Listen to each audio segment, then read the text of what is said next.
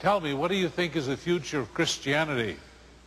I think everybody that loves Christ or knows Christ, whether they're conscious of it or not, they're members of the body of Christ. And that's what God is doing today.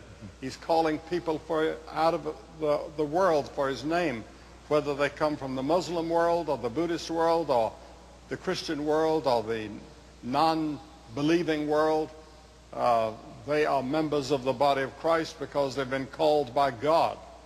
They may not even know the name of Jesus, but they know in their heart that they need something that they don't have, and they turn to the only light that they have. And I think that they are saved and that they're going to be with us in heaven.